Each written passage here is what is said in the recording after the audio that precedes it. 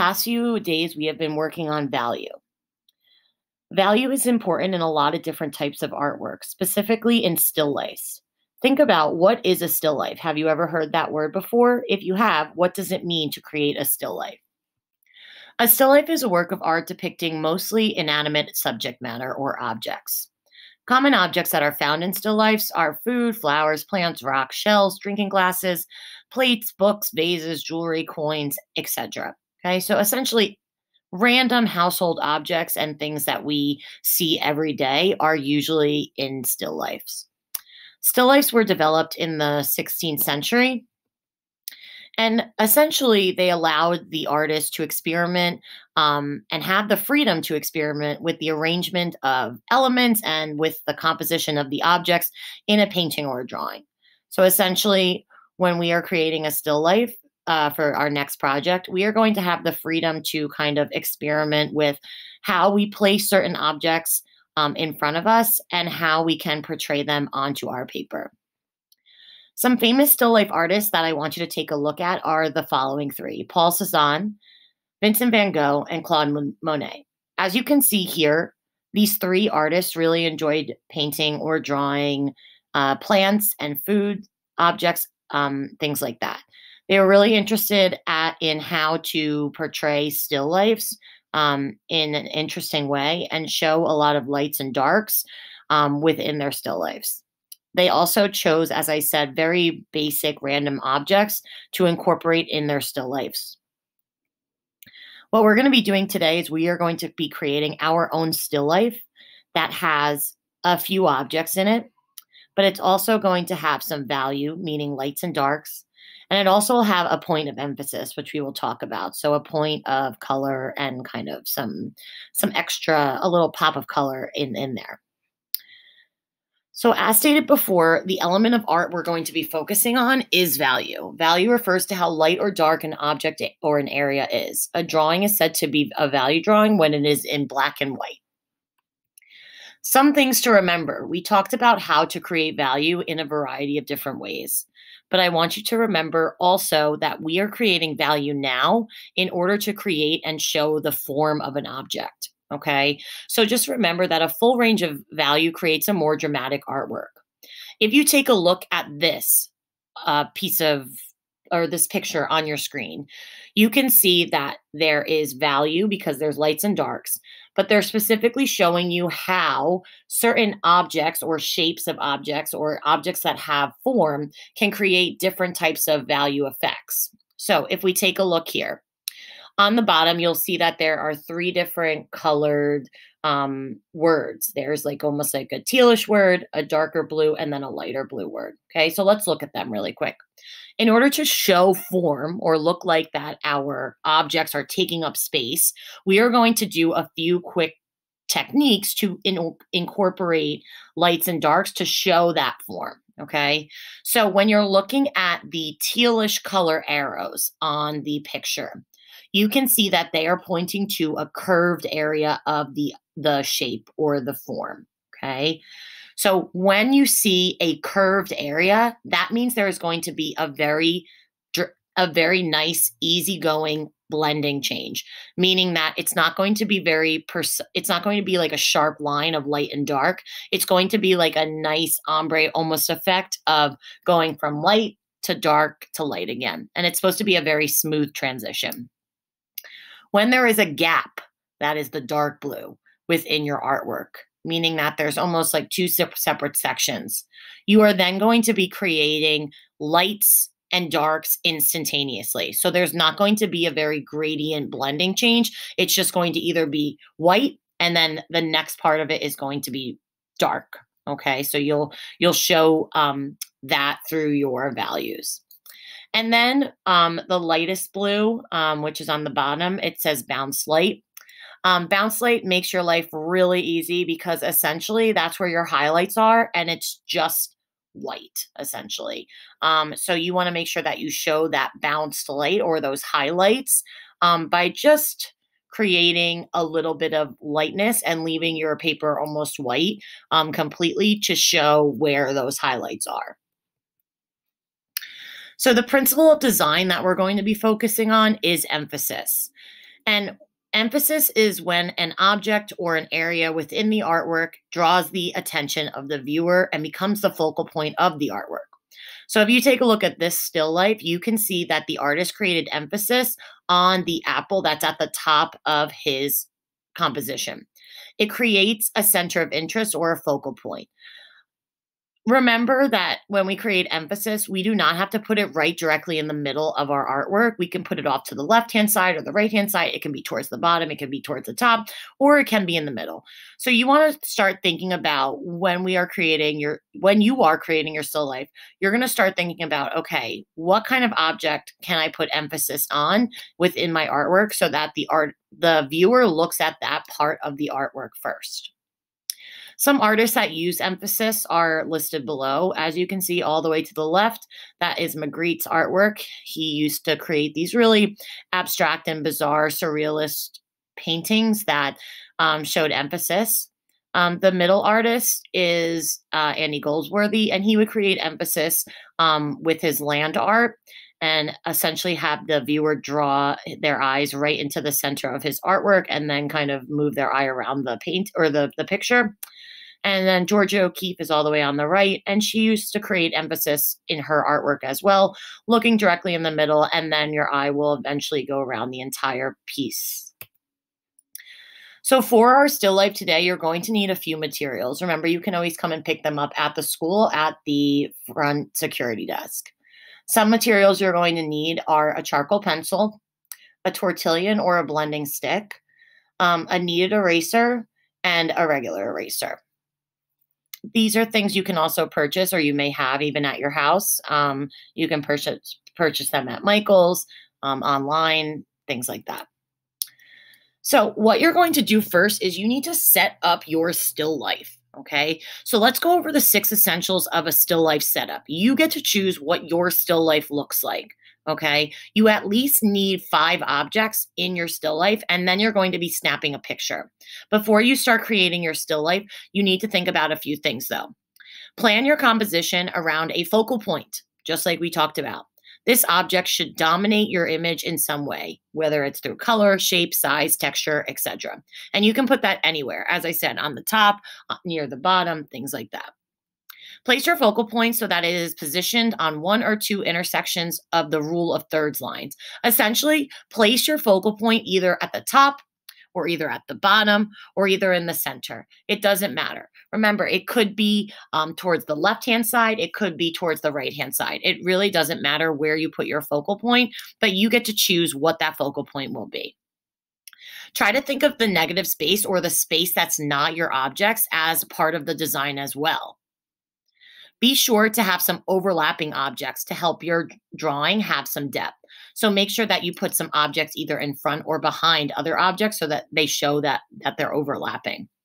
Don't leave large open spaces, especially on the edges, because that will also make your still life kind of look just like it's a small portion, whereas you should kind of fill up a majority of the space.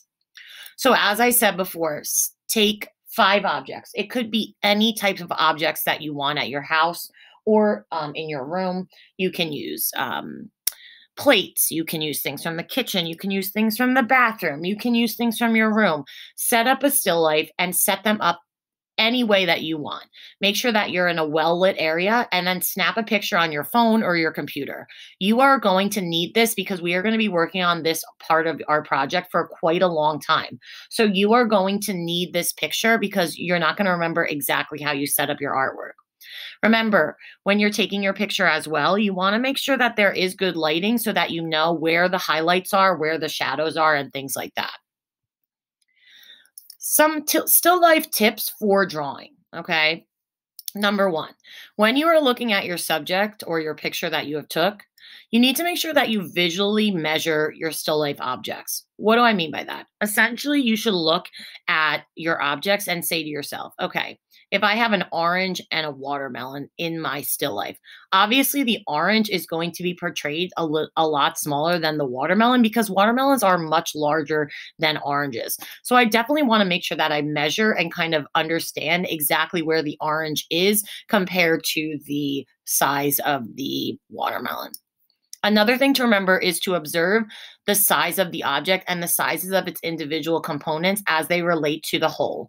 As I said, this kind of goes along with the first one. So remember, look at all the objects as you are drawing every single object and compare them in size to the other objects so that they are proportionate and they feel like they fit.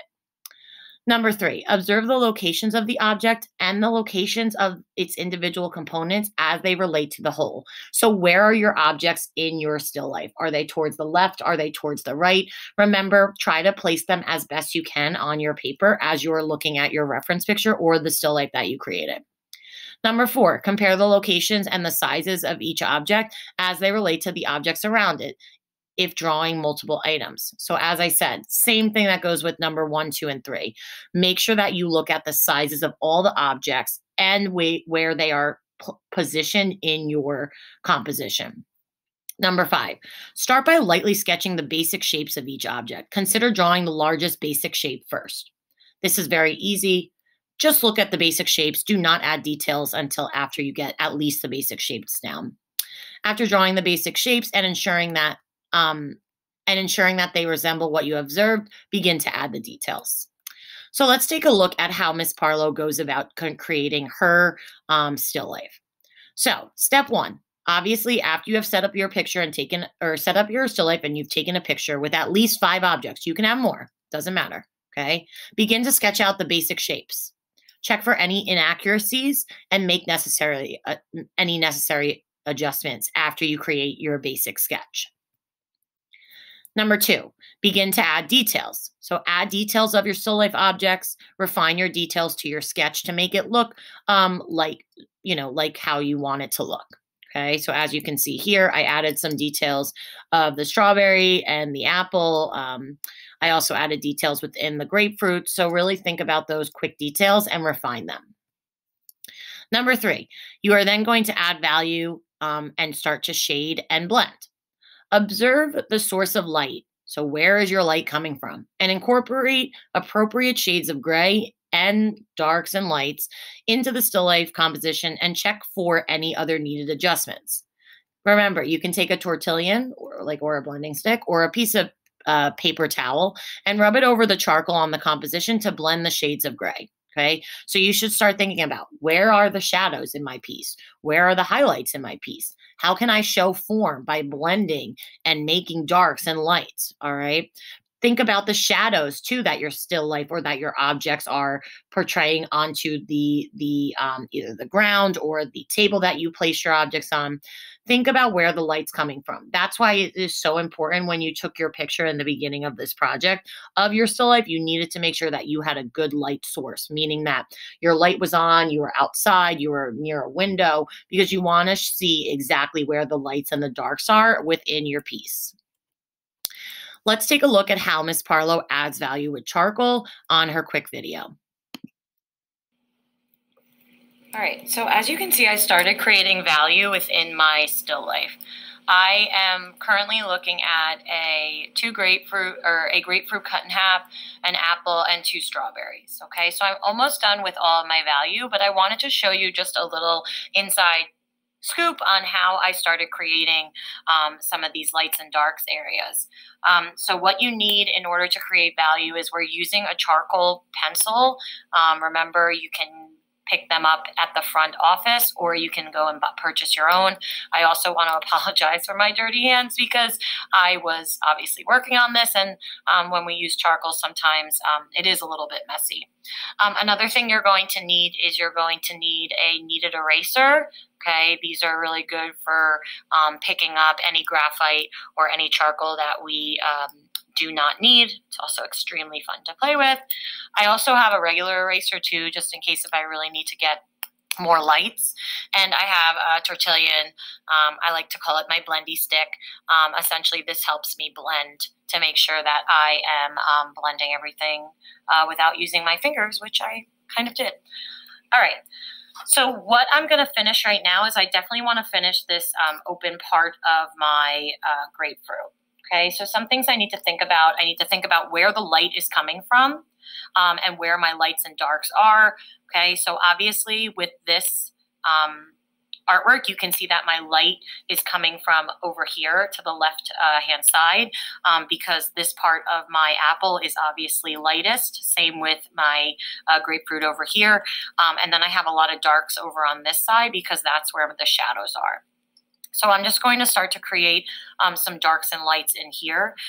Because the light is really shining brightly on top of this part of the grapefruit, it is important that I keep everything pretty light.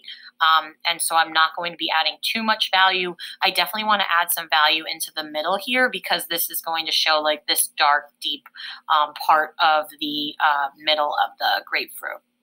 So in order to start adding value, what I like to do is I just take my charcoal pencil and I think about, as I said, where are my darks and lights, okay? I also always use a piece of paper to try to cover any sort of places that I've already done because I don't want this to happen and then smudge all my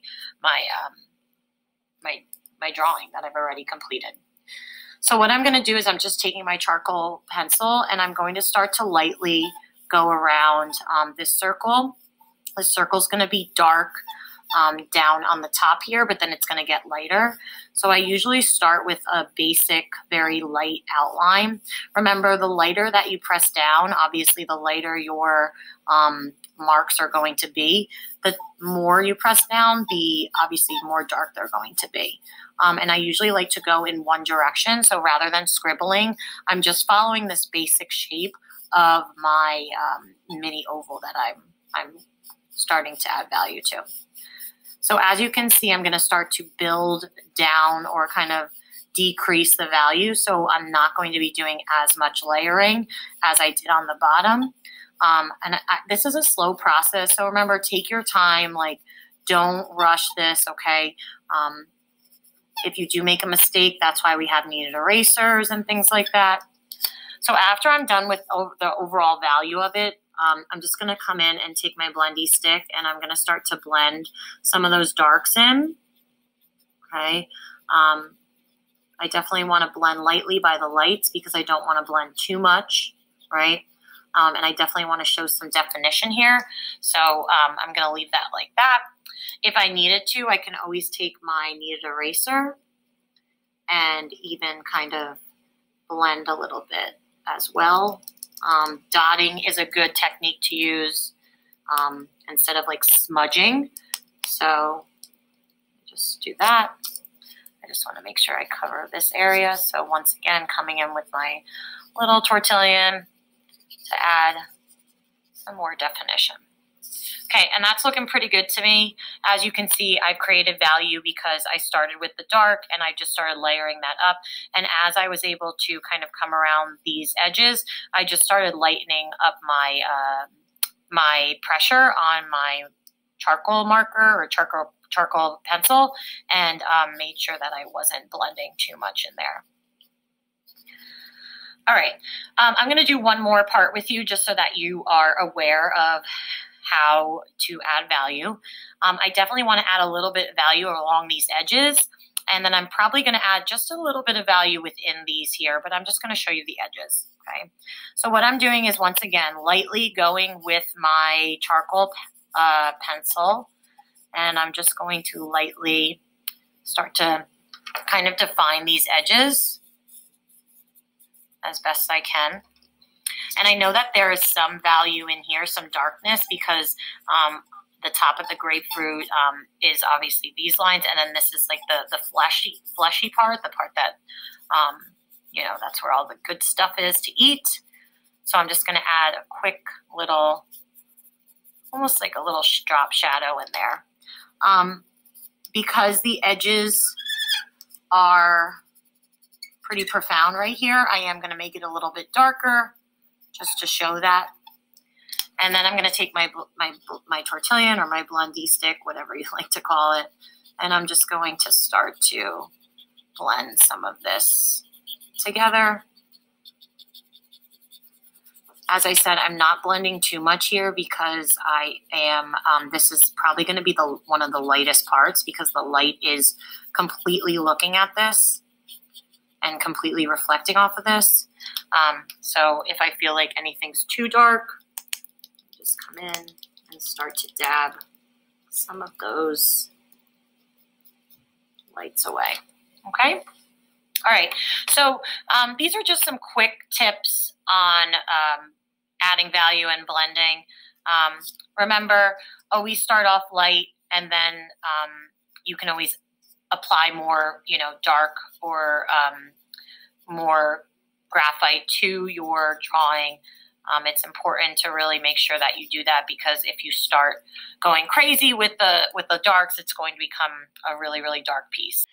Okay, so step 4, after we have created value within our still life, we are then going to cut away one shape that will be drawn on color paper. So that's going to be our object with emphasis. So unfortunately, I didn't say this before, but I'm saying it now. When you are creating value within your objects of your still life, make sure that you leave one of your objects completely blank. You do not have to add value to that object, because we're actually going to be cutting away one of our objects in our still life in order to create emphasis. So let's watch how Miss Parlow does that. Remember, if you don't have an X-Acto blade at home, you can always use a scissor. Okay, so what we're going to do now, because you should have completed value within a majority of your still life, we are going to pick one object within our still life to leave blank for right now, because we are going to be adding a pop of color in here in a fun, interesting way. Before we add our pop of color, though, I want to just go over a few rules with our X-Acto knife or a razor blade. Okay. Obviously, razor blades are very sharp. If you don't have one of these at home, you can always use a scissor. It's really up to you what you feel comfortable with. But I do want to just share a little bit about some safety measures that you should be taking when using a razor blade. Okay. 1, you should always get permission to use a razor blade, either from your teacher or your parents. Also, you never want to play with these tools. They are very, very sharp. So make sure that you always keep the blade side facing down. Okay, you never want to point it at anyone or anything like that. These blades that I have in my classroom cannot leave the classroom. They are considered a weapon if they do leave my room, so please make sure you respect that. Check to make sure that the blade is tight and secure. So as you can see here, there is a spot where you can actually start to twist this off and the blade will come out. So it is important to make sure that this part right here is really twisted tightly and the blade can't move, because you want to make sure that it is nice and secure while you are about to cut.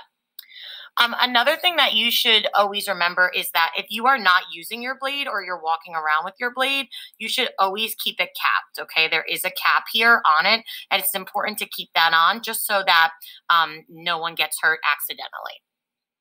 Another thing to remember, you always should protect your table. So as you can see, I have this board here. You can use any sort of like rubber mat. Just make sure that you protect the table that you're working on, because you could potentially cut the table, and we definitely don't want that happening. Always make sure that you are cutting away from you and you're holding it like a pencil, okay? So anytime we are cutting, you don't want to cut towards you. My body is right here, okay? I don't want to cut towards me, because if I do and I accidentally slip, I could really hurt myself or someone else.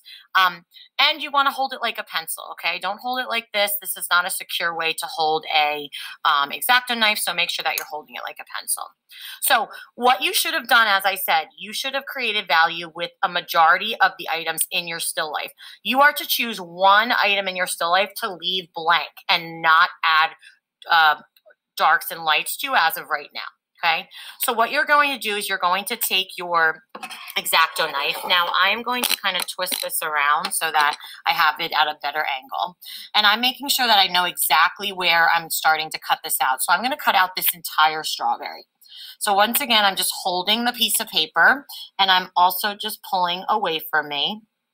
And I'm going to go really slow and controlled, because if I mess up here, I'm obviously going to have a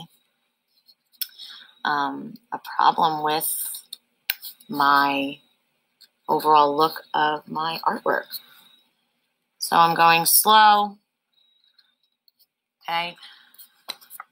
I turn my paper around a lot of the time, and remember, I'm always making sure that I am cutting away from me. Just continue to do this. Oops. Oops, that's a little tight spot, so I might have to use a scissor for that. Okay, so I'm just following my lines as best as I can.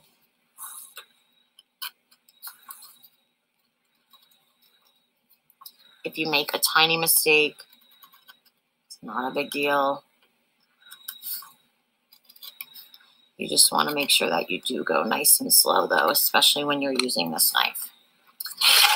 All right, and then one more line here.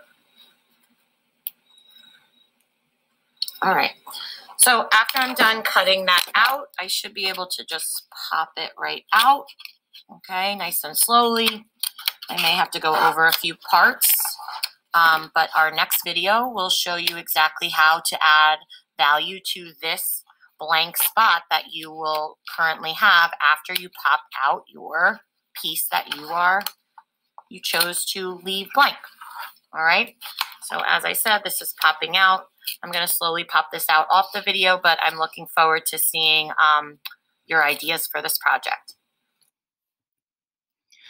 Okay, so after you've cut your item out that you have chosen as your object of emphasis, you are then going to add details onto a colored paper and attach this to your still life. So what you will do is you will take a piece of colored paper. It doesn't matter what color it is. Think about what the color of your object it needs to be. So obviously for mine, this is just a picture, but for mine, I chose a red piece of paper because I'm making a strawberry. So you are going to align the colored paper drawing to fit and fill the cutout shape on the back of your artwork. Tape the colored paper to the back of your drawing, and then what you will do is you will begin adding color and value to your emphasized object with colored pencils. Let's watch how I add color and value with colored pencils onto my object of emphasis on my colored paper. Okay, so you cut out your shape or your object that you were planning on having color on. And then what I asked you to do was just tape a piece of the colored paper onto the back of your sheet so that you can start to draw your colored object on your colored paper. So as you can see, I'm doing a strawberry here, and two things I wanted to show you. One, obviously a strawberry is red, so I picked red paper, but obviously the red part of my strawberry is going to be red, whereas the green leafy part is going to be that green part. So what I've started doing is I started adding value and green color on top of my red, just to add that color. So I want to show you a few quick tricks on when you're adding color onto your colored paper. So you're going to be using colored pencils for this part of the project. We used charcoal for the first part with all of our shading, and now it's time to use colored pencils on the only color part that you are working on a piece of construction paper. Okay, so what you will need for this part of the project is you're going to need colored pencils. Think about the colors that you obviously want on your piece of paper and on your fruit or your object that is colorful. I needed greens for the leaf, and I also needed reds for the strawberry. But what I also needed is black and white. And black and white are really important because white helps us blend, and black helps us define more shadows and some darks, okay?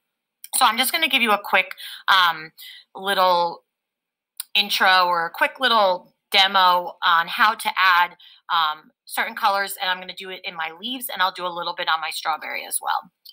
So as I'm working on my leaves, I'm looking and I'm remembering where are the darks in my leaves and where are the lights, right? So I'm finishing up, or I'm going to start this leaf right now. I just started, all I did right now is I just outlined the basic shape of this leaf, okay? And then what I like to do is I like to put down a dark color that I will be using for the leaves, and I'm just doing it very lightly. I'm not going crazy with pressure. I just want to make sure that it covers some of my red paper. Obviously, if I put more pressure down, you could see that I'll cover more of my red paper, but just for now, I'm just doing a light little layer over my green. Now I'm going to take another green because I'm using a multitude of different greens here, and I'm going to start to apply more pressure to mix these two greens together so it looks more like the rest of the leaves that I have already started with. Remember, as you know, with charcoal, the more pressure you put down with these colored pencils, the darker your color will be and the more invisible your background color will be. So just make sure that you remember that. It is important to add whites or lights and darks to this. So what I am going to do is, I know that there's going to be a little drop shadow underneath my leaf right here. So all I'm doing is I'm just coming in and lightly putting that drop shadow. I even might put a little bit of a shadow right here just to get a little bit more definition. I'll also make the veins of my leaves a little darker. This is part of my other leaf, so I'm just going to be adding darkness underneath there a little bit. And remember, this part is really all about like how much pressure you add to your drawing and how much color you want to apply. So after I've done that, I like to take my white, and I always save my white for the end because it's such a great blending tool. You don't realize with the white, and it really brightens up some aspects of your colors. So I'm just coming back in here. Now I notice this is a little bit darker than over here, so I'm just going to add a little bit more darkness, some shadows. Okay. All right, so that's looking pretty good. I'm going to finish my other leaf later. Let's go to my strawberry. So now I'm taking this red paper that I have, and I need to add some definition onto my red strawberry, obviously. So what I'm going to do, same thing that I just did with the leaves, I'm going to start with like a darker red. Obviously, there's going to be a big shadow over here because the light is coming from this way, so the shadow is going to come kind of like a little bit curved. All right, so I'm going to start with this darker red that I have here. This is the darkest red that I have. And what I'm doing, I'm just going to turn my paper. Remember, I'm always using a piece of paper just to make sure I don't get graphite all over the place or charcoal all over the place. And I'm just going to start to apply this color in a diagonal motion so that I can get some color coverage there and also show some shadows.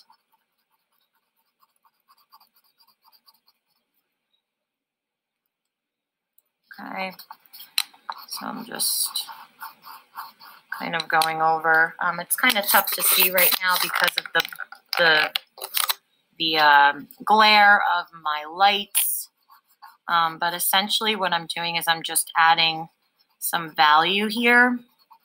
And for value, all I'm doing is just adding a darker red tone so that I can show that there is some darks over on this side of my strawberry.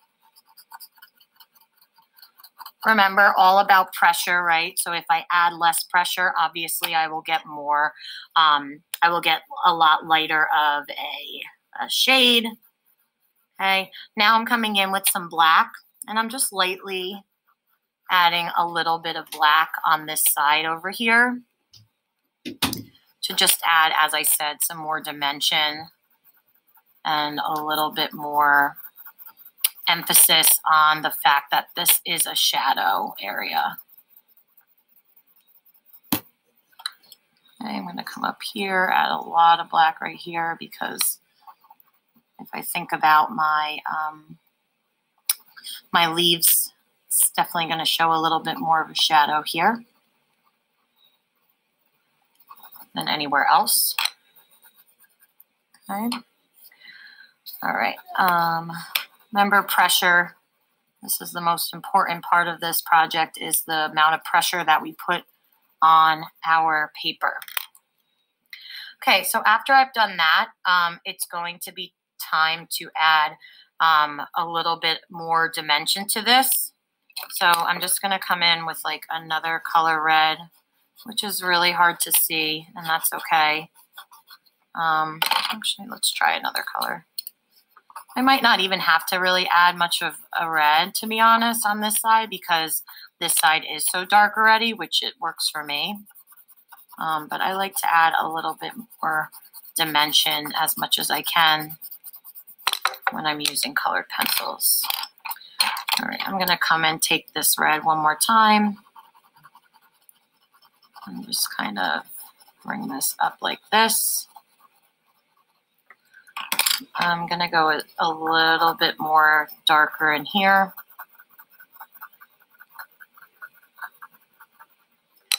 And I am going to add just a little bit of definition over on this side just to show, you know, this is the edge of the strawberry. And there might be some shading.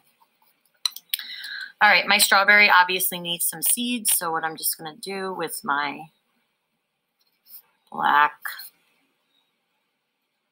colored pencil is start to add those seeds. Big and small, diagonal, all over, just to get the feel that this is a strawberry. If I wanted to, which I think I'm going to do, I'm actually going to add some whites with that white colored pencil over here, just to show a little bit more of the lights. So I'll just come in and kind of just go over that. Can't really see it as well as I would love you to, but I am just doing some quick highlights just to show some definition. And up here, I'll do some more highlights, more than over here. Okay. All right. So that was just a quick way for you to add some definition into color over here. Remember, the white is a really, really important tool to use for this part of the project. And the black colored pencil is also important. So just make sure you have those two on hand while you're doing your color part of your project.